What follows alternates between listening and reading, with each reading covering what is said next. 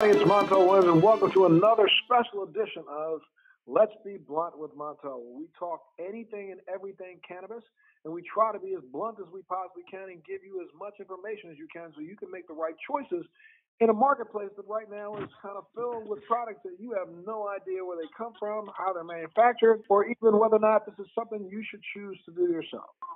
So I am so excited today because on our episode today, we have the one and only, Mr. Reggie Noble, who you know as Redman. Redman, thank you so much for being here today. Thank you. Absolutely. All the cheers, man. This is so good. So you and I have really been circling around each other now for 2.5 years, almost 3 years in the cannabis space. We've attended multiple events together. Why don't you give all of our listeners just a little bit of maybe a history lesson on your experiences with cannabis in your life? Okay, well, I first started smoking cannabis when I was 13 years old, and I was turned on to it from my uncles in Alabama, my Uncle Al and my Uncle Will. And we was hunting, and I was hunting. I used to go hunting with them when I was young, and they let me hit a joint while we was hunting. And after I hit that joint, I mean, my hunting days were over. It was like a new experience to me in my life that I had to gain more knowledge about, even at the age of 13. I wanted to continue. That was my first introduction. Now, when I first came out with my first album, my first music was in like '92. Um, like dudes like me, Snoop, Be Real from Cypress Hill, Method Man, we are considered the forefathers of the marijuana rap industry because we've been promoting and also celebrating this plant since our first album. And and I've just been exploiting it ever since then because people have to understand, like when you're talking about a platform like marijuana through your music, especially in the early '90s. In the early '90s, marijuana was still considered a drug, which it still is right now, a Schedule One drug, and we need to get it off that. We need to get it off that list as in a Schedule One. But we've been promoting it since like our early '90s, where it was looked heavily as a gateway drug, and I want people to really realize that we not only put our life on the line for it, meaning far as us making money and getting endorsements. Like we have companies that would not want to be in business with us because of what we talked about on our album. And did any of us compromise our what we talked about? Did any of us compromise who we are, what we smoke for business and for money? No, we didn't. We stuck to our guns.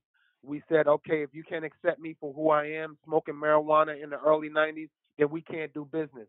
And ever since then, man, I just gained more knowledge, and I attended Oaksterdam University in Oakland because I wanted to find out, more about marijuana, more about the strains. I wanted to learn about what I've been smoking since the '90s.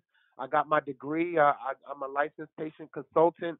I shook hands with Richard Lee, all the guys that's on the front line for the marijuana movement and legalization of it. So yeah, I'm not really considered an activist like Big Unk over here, Monty. I'm not considered an activist like you, but I have been putting in work and researching and learning about what I've been smoking for all these years, and now I want to be behind the responsibility of medicating the right way.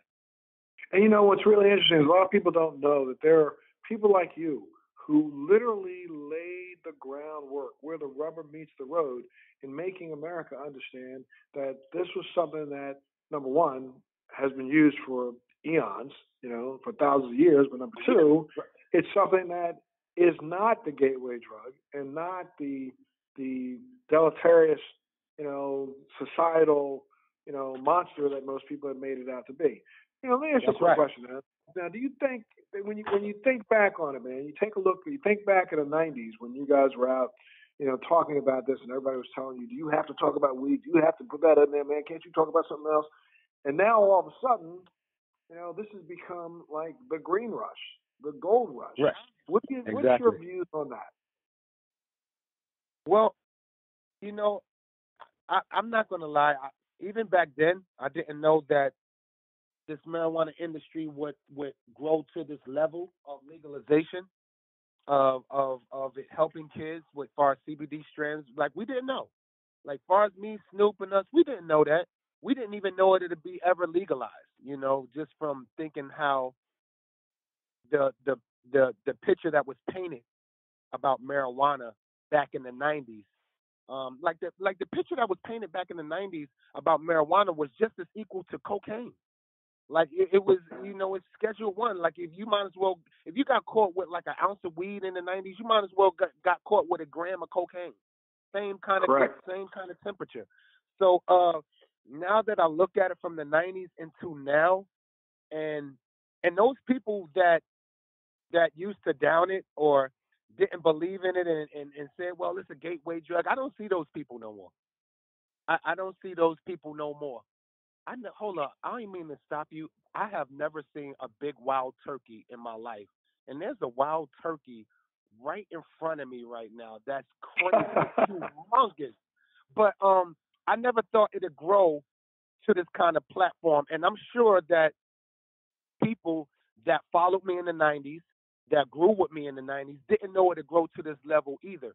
So I'm just proud to be a part of a movement that that is that has turned around from not just as a gateway drug to actually helping kids with disorders and helping patients with disorders and stomach disorders and HIV and any kind of disorder you may have. I think marijuana can help you instead of buying over the counter drugs.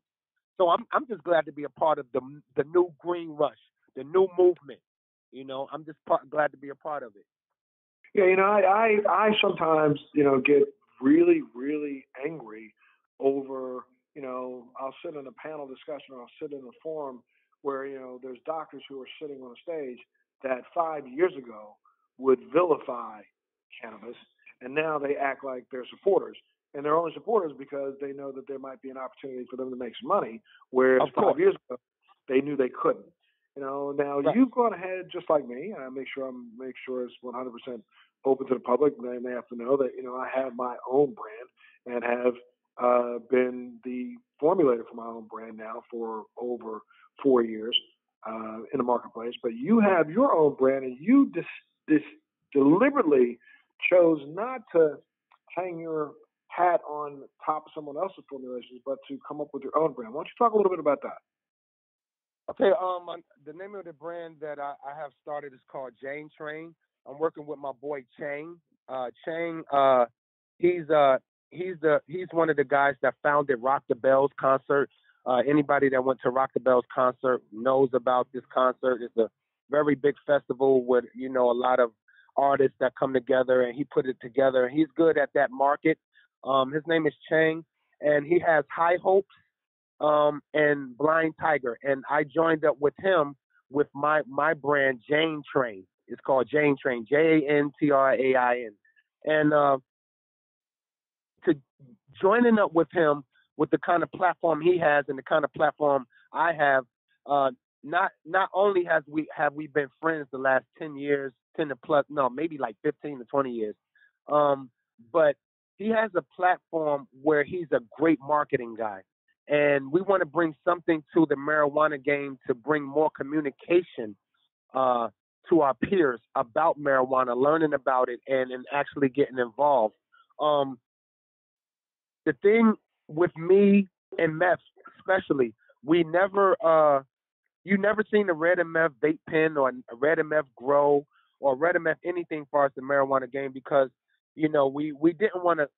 I say we didn't want to endorse anybody else brand. We didn't want to be that one name sign off and then after we're done with the contract, they go do whatever they want with our name and that product that we're not I say have clearance to make sure that product is good under our clearance. Once the contract is up. That's it. So we didn't want that. That's why you never seen our name exploited any marijuana products. And now that I have learned more, and also I want to be 100% compliant. Like I'm not taking underground deals. I'm not trying to take the short way out with my brand and trying to make a quick dollar, because it's not about a dollar with me. I make good money doing music, doing tours.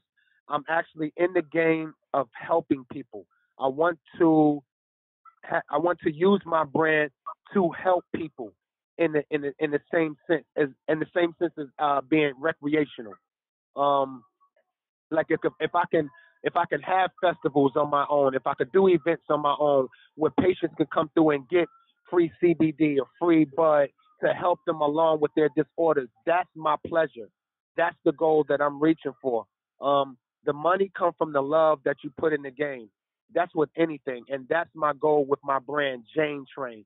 I want to be able to just really help people and bring more communication from my point of view to this game. I want to add something to this game. I treat it like the music game, Monty. Like, we all like you know what you did for TV and talk shows.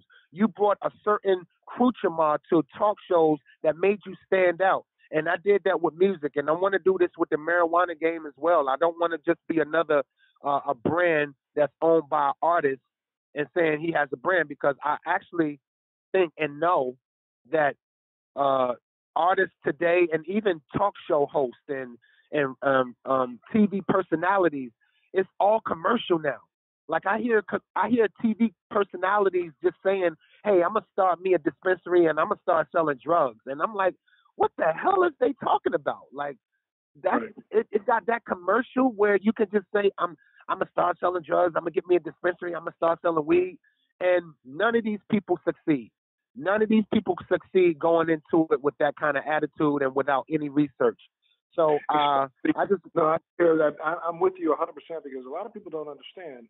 And this is something that I've been talking about for now as an advocate and literally been on the streets for like the last 20 years, helping to, get legislation passed and helping to ensure that patients have safe access to the most efficacious medication they can get.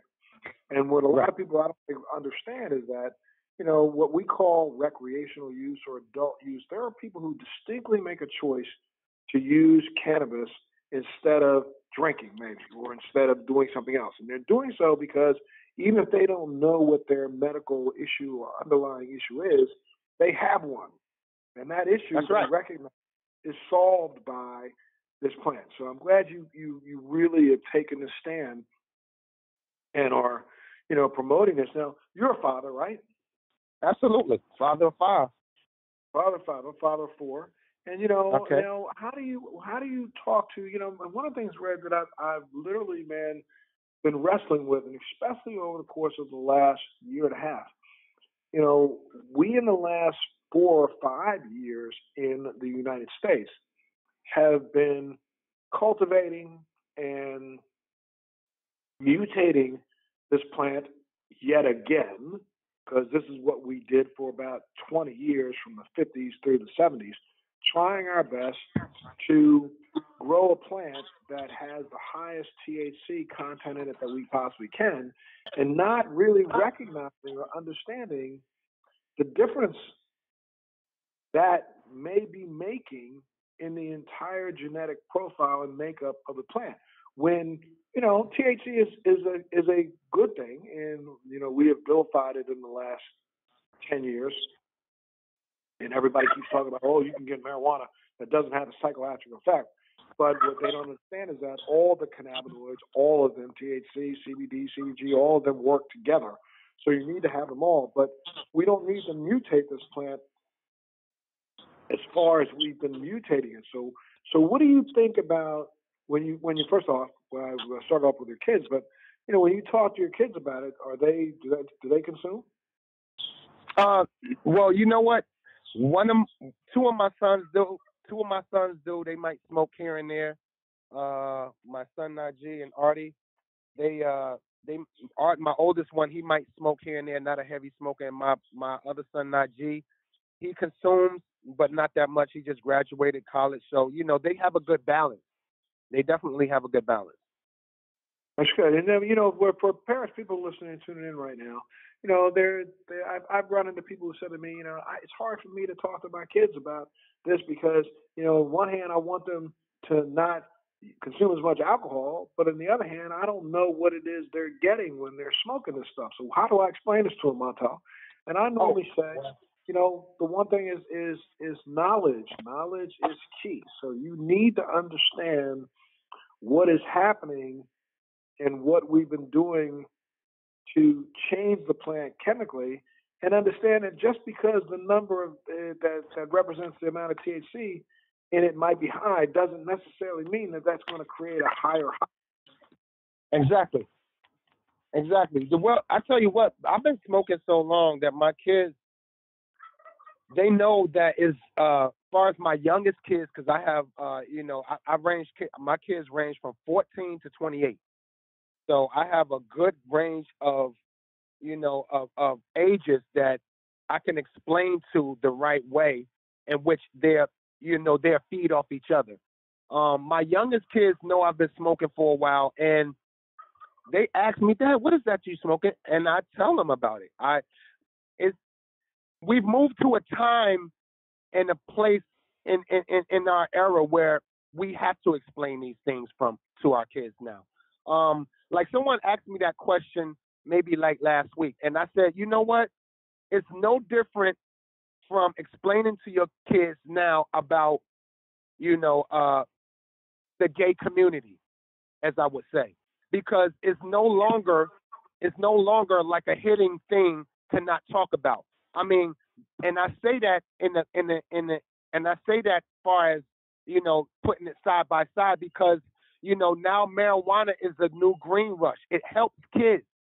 It helps kids and it helps people, not just for recreational. And we have to talk about it because it's in the forefront of people seeing it. Just like being gay is. I notice like, cartoons are talking about gayness and schools are talking about it. It's in the forefront now. So you would have to talk to your kids about, that side of being gay and not. You have to explain it to them if they ask you about it. And my kids are the same way. I explain to them everything that I know and that I go through and that I see and they see, and explain it at a temperature that they understand it and not saying, don't do this, don't do that, you shouldn't do this. I explain to my kids at a temperature like, look, you have a choice when you get older. You can try this, just like with my kids that smoke now. I'll let them know, listen, you can smoke marijuana, but don't get yourself caught up to a point you don't know what you're smoking and it wears you down. You're not being effective with your everyday life, and they get the picture. So now my oldest sons, they know how to turn it off and turn it on. They're not just a smoker every day where it's making them lazy or they don't know what to do with their life because they're smoking. I teach them to use it in a positive way. They see how I smoke and keep motivated. They see how I smoke and keep inspired. And they like that part about marijuana. And I teach them, I say, well, I'm smoking sativa. Sativa gives you energy. Sativa keeps you motivated, gets you inspired. And that's what I smoke. And then when I teach them that way, they got a better understanding of me just saying, you know what? Don't smoke this because it'll make you this. Try this. It'll make you motivated. So it's the way you explain to your kids nowadays, I would just say, in long. I mean, the key is educating yourself. You don't put a cereal, you don't buy a breakfast cereal and put it in your mouth unless you know what in the breakfast cereal that you're eating. So you should know what's in the product that you're using. What do you think about the opportunities now? There's been a lot of discussion about this, and I think the discussions are just beginning, and they need to continue even more, especially throughout this next presidential campaign and whoever is the president next. But we now know, if we look back historically, that we've created a industry in the penal system that has been fueled by the arrest of people of color when it comes to cannabis. I think if you take a look back over since the dawn of prohibition of marijuana, 80% of those arrested for this drug in this country had been people of color, whether they be African American or Hispanic, and African Americans make up the largest percentage. And I was one of them. I was one of them. But when we look at the industry right now, that is the green rush. The green rush isn't really as colorful as we think it should be. As a matter of fact, the green rush is more almost lily white in the country. I mean, with the amount of representation of minorities. What do you think about that? We paid the price and went to jail to turn it around, and now the doors are being slammed in our faces when we try to start our own businesses. Well, what I could say for that is because I'm not very political. I'm gonna just be honest, but I was one of those guys that got locked up a lot for bud. So speaking from my end and getting in the game now, the right way, the correct way, I can say that us as a people, us as Black people, we have to knowledge ourselves. We have to research more. We have to start a business that's being compliant and moving the correct way. We can't look for the quick money and thinking we're going to win, because it's more harder for us just being 100, just keeping it 100. The way that we can beat and win, far as not being taken off the map and not having these resources, because that's all it is. They don't want us to have the resources for us to use this to win as any other culture would. So we have to research. We have to gain knowledge. We have to be communicative with other cultural brands that's trying to do the same thing and stand up as a unit. Because one by one, trying to do it separately, that's how they get it. That's how they can eliminate you one by one. But if we start communicating with each other, building with each other, and gaining more knowledge, that's the whole key to everything, is gaining knowledge of what you're doing and starting a brand that's moving the correct way. I mean, because I look at it as like this. These corporations are coming, and they're coming strong and heavy. And their whole job is to wipe out whoever's not compliant, whoever's just getting money under the table. They're going to wipe all these guys out. That's their goal. And if we're not careful, we could get caught up in something that we don't even participate in, because we're trying to be compliant. We're trying to do the right thing. But just because as a unit, the way everyone moving, trying to get money under the table, they're going to wipe us out. So as for people that been locked up and trying to do something now the right way, I would say gain more knowledge. Get your resources together. Make sure that you have the proper representation that solidifies you in this game as a good brand, and you're respected as a good brand. Far as your product, far as the way you move, far as your business partners, far as everything, because you don't want anything that they can say that can take you from doing what you have to do. And just in short terms, that's what I think. Gaining knowledge, being communicative, and building with your culture as well. Absolutely. Let's take one more second, and I got one more question for you.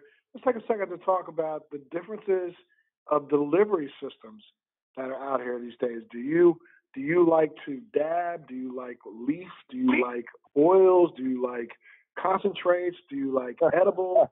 What's your favorite form or favorite delivery system for cannabis? I'm a flower guy still to this day. That oil that you let me taste of your oil, is bomb. Like the oil you let me taste of yours is fabulous. But all day I'm a flower guy. That's for people to understand that what you tasted was my brand that's under Montel, and I think I gave you the 95.5, which is a 95% THC, and it is a hybrid THC with a 5% CBD on top. So yeah, but you're a leaf guy, so you'd rather roll one up. Yes, I'd rather roll one up. I'm not gonna lie. I'd rather roll one up. Gotcha. Now, do you dabble in edibles or do you dabble in dabs? Woo! I cannot stand. I cannot do edibles. I Really? cannot do edibles. My system just won't agree with edibles. And dabbing, I tried it a couple of times, but I'm not a dabber. I'm not a dabber. Gotcha. I'm not Gotcha. a dabber. I find it can be, over time. It to me, I will dab occasionally. As a matter of fact, I had multiple units that I purchased when I first got involved in dabbing a little bit. I thought it was the bomb, but then, after time, I started to realize that, the intensity of that is just really unnecessary. There's no value to me sitting in a corner drooling for a little while. I'd rather be able to experience the plant right away. Now for edibles, though, depending on the situation, for me, if I can get a low dose edible that just gives you a, controlled, moderate, buzz over a period of time, I can like that, especially if I'm on a vacation somewhere. If I can take a small edible in the morning and that'll ride for about 3 or 4 hours, I kind of like that. Hey, my friend, I don't want to let you go without giving you an opportunity to just promote whatever it is you're up to. Do you have an Are you on tour now? You have any movies coming out? What are you doing? Oh wow, well, movies, far as acting, everyone knows I don't really like to act. I'm in a sense of wanting to direct and write scripts, so that's my goal. I want to be behind the camera. I did a crash course at NYFA last summer, so big up to NYFA. I want to learn to direct and write some scripts. Far as album, I'm working on an album called Muddy Waters 2 that's dropping this year. That's an anticipated album everyone's been waiting on. So yes, it's coming. I have samples and stuff. I'm funding my own album, so it takes a little time, y'all. So sorry for the wait. Also, I wanted to mention that I'm also like business partners with my boy Damon Johnson. Damon Johnson have started Cannamark USA. I think I talked to you about this before, and I want to just fill everyone in. Sorry about this product. This is the first FDA approved 100% natural warning label that goes on an infused product. So it's for edibles.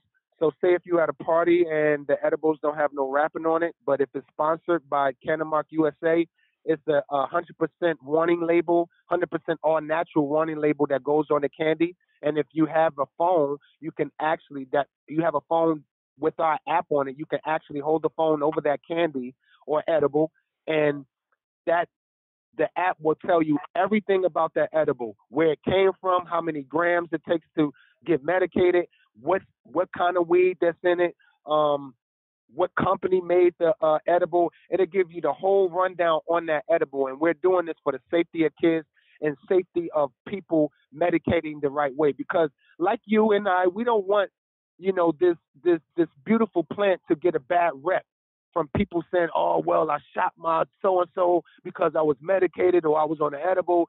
We don't want that, and I want to grow my brand to be behind the responsibility of medicating the right way for people. So this brand is called Cannamark USA. Damon Johnson and also Dr. Lakeisha Jenkins is part of it. People might know her or heard of her. She's very well educated and researched about this marijuana game. Her name is Dr. Lakeisha Jenkins, and we're all business partners on this product, and it's the first FDA approved all natural warning label that goes on the infused candy. Check us out. It's called Cannabis USA.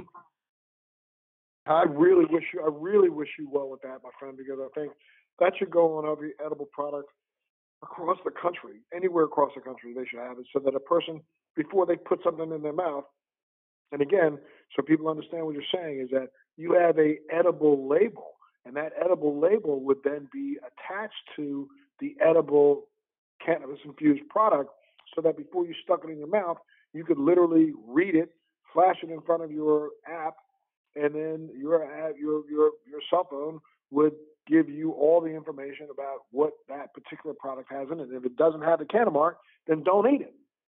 Exactly. And because the whole thing of it, when that wrapper comes off an edible, you don't know where that edible came from. And plus, you can eat it, and it's all natural. So check us out. We're moving fast, and we just doing great things with it. And I think that's about it, man. As far as my work, everyone knows my work ethic is still here. Me and Red and Meth are dropping new music probably next year. We're working on our own movie. And just great things are happening, man. Like proud, but hey. Plus, Jane Train, like going to these events, like the what's that? The Hall of Flowers I went to out in the Bay. That was so great. That's where we launched our product at. And shouts to the Hall of Flowers out there and for having us, man. It was a great feeling. With Gary V was out there. He was one of the sponsors for that event. And it was just a great movement out there in the Bay Area. I had a great time out there promoting the product and giving a soft launch to Jane Train. So look out for Jane Train and High Hopes. And big shouts out to Mark Glover. Mark Glover is doing big things over at High Times. I teamed up with him a long time ago. I think that's where we met through, as well as we reunited through Mark Glover. Yep. Mark is doing big things. He's at High Times, and I've been really in contact with him quite a bit. And I definitely have to give him a shout out for helping to hook us, the two of us up. And man, I can't wait to see you out on the road again. I'm telling you. Thank you. Absolutely. And I can't wait to connect with you again because we have a lot to talk about. Yes, sir. Absolutely. Well, ladies and gentlemen, you have been listening to Redman right here on Let's Be Blunt with Montel. Reggie Noble, he told you he's got a brand new album going to drop this year, but he's also working to make sure that he's as blunt as he can be when it comes to the cannabis industry and making sure you get the best information you could possibly have. Thanks so much for joining us today on this edition of Let's Be Blunt, and make sure you have a wonderful day and check your buzz. That's right. Check your buzz. Let's be blunt.